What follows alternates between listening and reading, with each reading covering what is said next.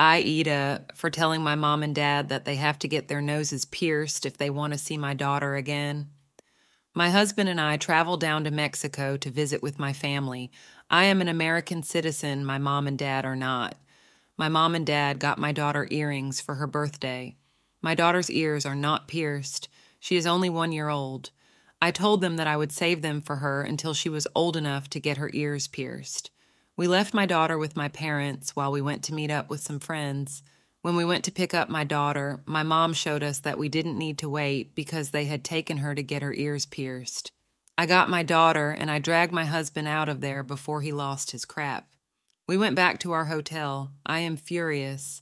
My husband said that my parents are not allowed to spend time alone with my daughter ever again. I went farther. I said that I would not be bringing her or any other kids we might have down here to see my parents. We checked out 3 days early and went home.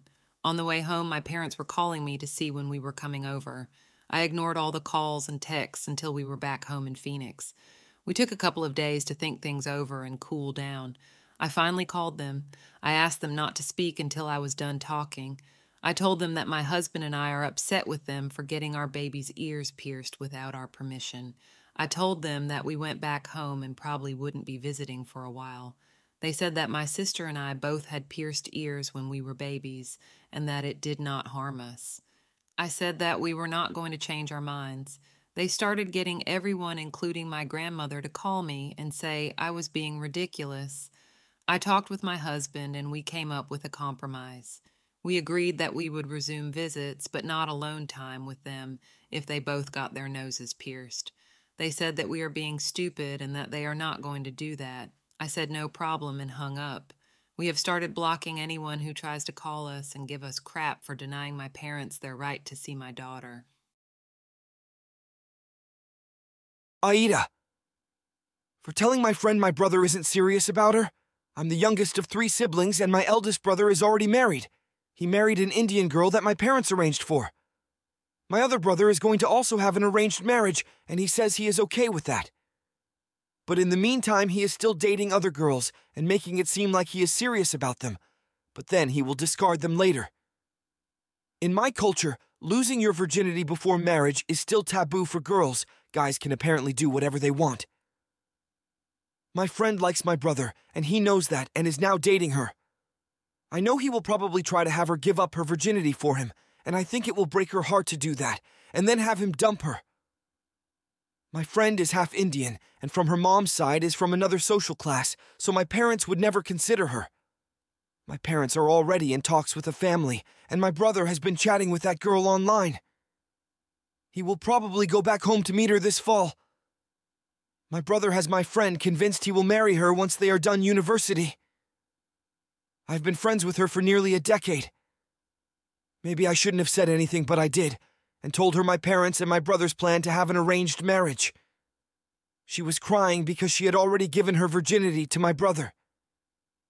A week later, my brother comes to me mad because my friend broke up with him, and in their argument made it clear she knew he was going to go through with marrying another girl and is just stringing her along. He's extremely angry with me because no one else could have told her. I admitted it was me, and he yelled at me that it is not any of my business.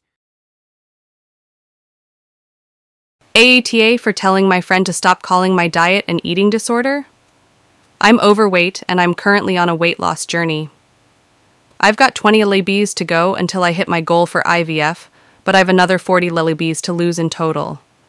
I've been doing this by calorie counting, intermittent fasting. I've got a friend, we'll call her Ella, and together we are the biggest girls in our friend group.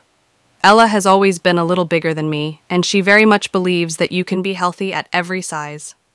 We went out for dinner with our close friend group. When we were seated, I asked the waiter for a menu with the calories on it. The menus don't have the calories on them, but you can request one with them. I heard Ella make a comment under her breath, but I didn't hear it properly. When we ordered drinks, Ella seemed offended that I ordered water. She tried to get the waiter to bring me a full-fat Diet Coke, but I insisted on the water, telling Ella that if I had wanted a Coke, then I would have ordered one. She kept trying to insist on me having the Coke, but another one of the group told Ella that I'd ordered what I wanted and to leave it.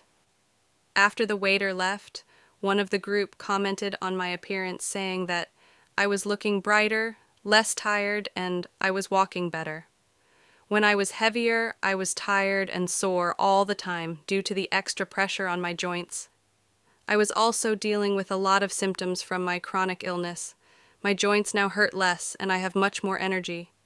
Ella said that I was starting to look gaunt and sickly because of my eating disorder. The others defended me while I told Ella that I didn't have an eating disorder. I was just losing weight for my health. Ella just rolled her eyes. When we ordered our food, she made more comments about me having an eating disorder because I ordered a salad but asked for the dressing to be on the side and eating rabbit food. Even at my biggest, I liked salad and would order it with the dressing on the side. After we had eaten, I was the only one who didn't order a dessert.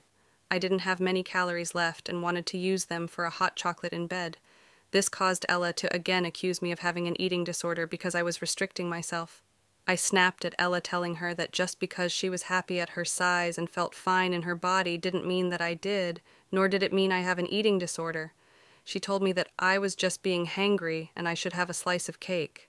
Our friends told her to drop it, but she tried to get the waiter to get me a slice of cake. I just snapped and told Ella that I didn't want to fat anymore and to just leave it alone, and I asked the waiter for the bill so I could pay my portion and leave. Ella's still upset and vague booking about a friend who was blind to her eating disorder, who had called her fat in public, and some people are defending her. Because of her reaction, I wonder if I could have handled this better. Ada? AITA for getting upset. A stranger held my baby. Okay, my boyfriend, 27M, and I, 26F, have been together about 2 years now, but on and off since high school. We've always felt like endgame and end up together. But I love him and our baby, 1M. This is my second baby. During our last off, I was with my ex, who was so abusive to me that it gave me PTSD, which my current BF knows a bit about, so I'm protective over my kids. Always have been that way, to be completely honest. I'm more of a reserved person. He is so trustworthy. So last night we went to a chain restaurant for his cousin, 22M birthday. Let's call him cousin with most of his family, so about 15 of us total. Now I need to give you context. Cousin has a girlfriend, 21F. Let's call her GF. Never met her. Heard of her twice in the 2 years maybe. But cousin moved her down here from a different country. Now before y'all get defensive in the comments, we're the same ethnicity. Now cousin goes to this country quite frequently. Don't know if this is the same girlfriend from last year. My boyfriend can't tell me because he doesn't even know.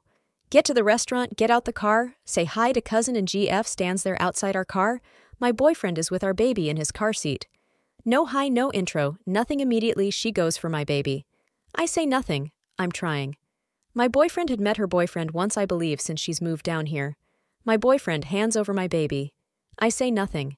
He's in a car seat, that's fine with me. I get in the restaurant. She's got my baby in her arms. Mom rage immediately activated. Any mom knows this. Why is a stranger I don't know touching my baby? I'm already sketched out about them carrying him in a car seat. We get in, say hi to everyone. My boyfriend knows I'm upset, he can see it. I say nothing. His grandma can see it and tells me to sit with her. I'm quiet. Couple minutes into the dinner, I realize we don't have my son's bottle. I go to the car to get it because I need air. I can't find it. I ask my boyfriend to help me find it. He comes out. Still sees I'm upset, asks a second time. He keeps on asking as I tell him we can talk about it later. But he won't drop it, so I tell him why I'm upset. He proceeds to tell me how I'm overreacting and I'm the only one with the problem. You are the only one that has a problem with her. I do start cry because I'm hormonal still. It's not funny. I can hear those words over and over in my head. We can't find the bottle. He goes inside, leaving me outside alone, teary-eyed and upset. I call my mom to calm down. Ask if I'm overthinking it, and she reaffirmed me I was not. I text him, I'm going to the bathroom, no response at this point in debating leaving with my son. But I can't cause a scene, so I mediate a bit and go back. Finish the dinner, and he acts like all is fine. We never talk about it again. It's the next morning, but his words are engraved in my brain. He changed how I now look at him. He's literally defending a stranger instead of me. No apology. Am I the AITA or overthinking? ITA for throwing my son out of the house. I, 40M, have a son, J, 16M. We live together alone. His mother is not in the picture. I have done my best as a single parent since she disappeared on us when Jay was 4. My son has always been my best friend. I'll admit that I'm not very good at taking an authoritative role.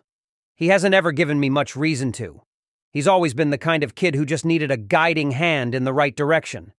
He's smart, level-headed, and generally a very caring person.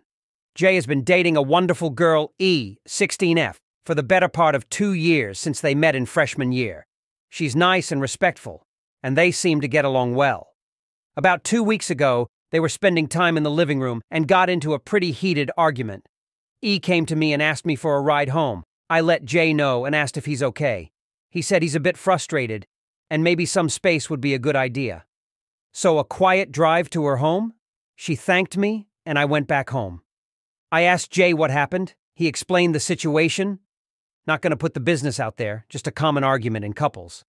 And he said he would talk to her once he had a more level head. Everything sounded reasonable. 3 days ago, Jay told me he had a friend coming over. I say no problem and just let me know if he needs anything. I was beat from overtime and knocked out for a bit. I wake up and I hear a woman's voice downstairs. I come downstairs to Jay kissing an unfamiliar girl. I asked Jay if he could help me with something quickly. He says sure, and we head to the garage. I close the door and ask who that is. Jay says she's just a friend.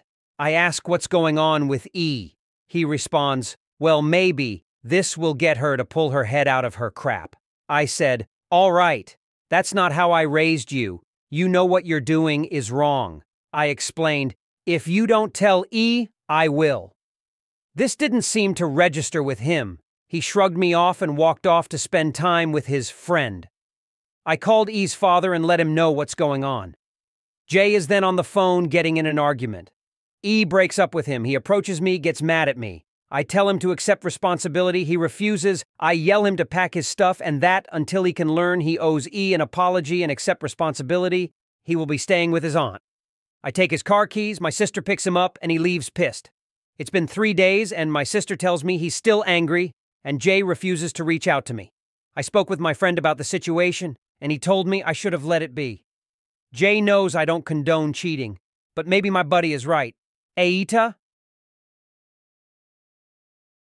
AITA for telling my son that we don't really have any room for him right now, so he needs to live with his dad and stepmom. My ex-husband and I divorced when my son was 10. My ex had found someone new. We went for 50-50 custody, but he still had to pay some child support. I went back to school at that time. On the weeks his dad had him, I buckled down and did nothing but schoolwork. When he was with me, I made sure I had time for him before and after school. I did expect him to help around the house, but nothing excessive. Mostly just cleaning up after himself and helping with cooking and laundry. His dad's house was more fun. I tried to make my home welcoming. I bought a used PS4 and I got fibre optic internet. It wasn't enough for him. When he was 14, he and his father got the court to award my ex primary custody. I did fight it, but my son made it clear he would run away if I didn't give in. Counselling didn't help. I tried everything. It was devastating having my son decide I wasn't someone he wanted to spend time with. He started skipping visitation. When he did come, he would leave the house and not come home until it was time to sleep. During this time, I started a relationship with my current husband. He helped me through this. He wasn't on my radar romantically, nobody was, so he got close by being an amazing friend. I asked him out, and we got married 6 months later. We had known each other since I went back to university. 6 months after we got married, I got pregnant. By strange coincidence, so did the woman my ex was cheating with. Not the woman he left me for. A newer model. I had sold my house and my husband, and I bought a condo together. Just a 2-bedroom apartment with a tiny den. We made the den into a nursery and consolidated our offices into the 2nd bedroom. My ex moved in with his new girlfriend, and she isn't a fan of my son. His stepmother doesn't want him there if his father isn't there, so my son is also in the new house with his dad's pregnant girlfriend, and her mom. My son is 16 now, and he called me to see if he could stay with me. I said I didn't really have any room. He asked me what I did with his room. He didn't even know I sold the house. He is very upset. He called me a witch for not having a place for him to stay. I said he could stay in our living room on the couch. Not acceptable. I talked to my husband, and we have enough money from the sale of my house and his old bachelor pad, as well as our condo, to buy back into the market. We were waiting for interest rates to fall, and we were going to move to a more reasonably priced city. I told my son if he could take the living room for now, we could have a room for him in 6 months. He moved in with his grandparents. He isn't happy there. At least his dad got him a car so he can drive to his same school. My son is pissed that I prioritize my new baby and my work over him. I had no expectation to ever need to house him again. My ex called me and told me to make our office into a room for our son. I told him that our son's circumstances were his fault, not mine.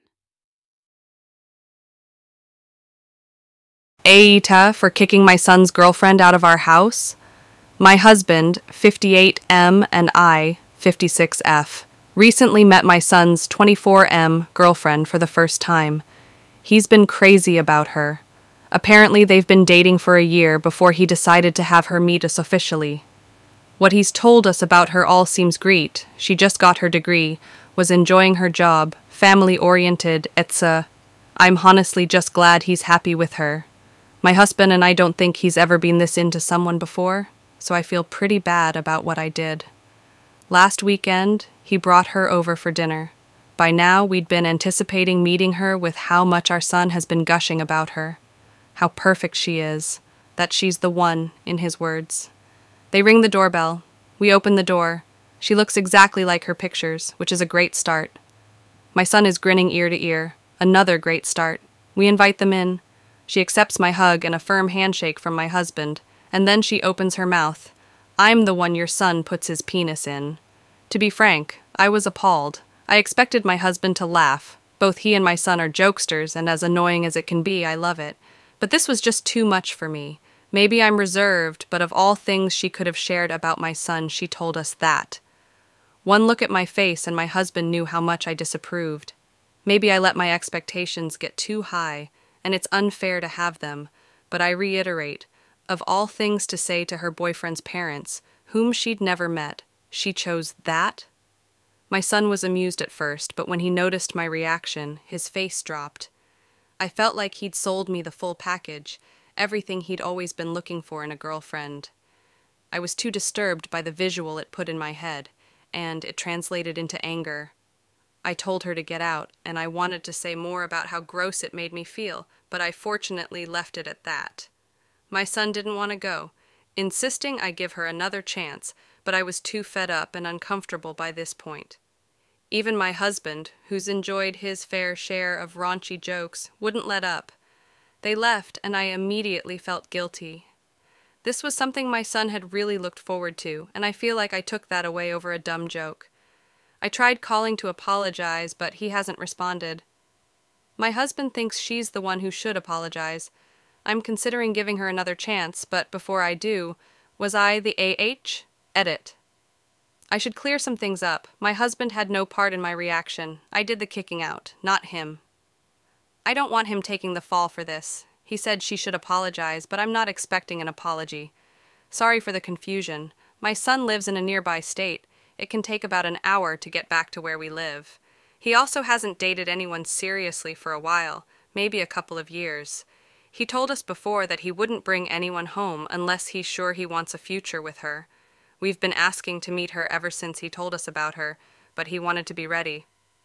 The comment about her looking like her picture shows my age. Sorry for that.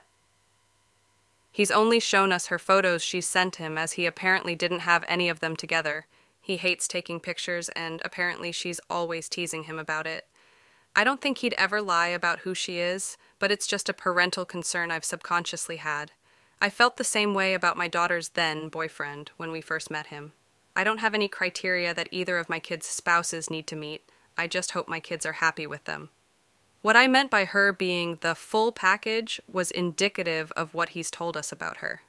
As his parents, we have a good idea of what he looks for in a partner, and she checked off everything based on what we'd been told. And on top of everything, aside from what she said, her appearance was how she presented it to be. Again, we aren't strict about appearances. It's just a relief to have met someone for the first time and they look like what you'd expected. My husband said that I was worried about secondhand catfishing, if that's even a thing, lol. I guess it shows how anxious I was about this.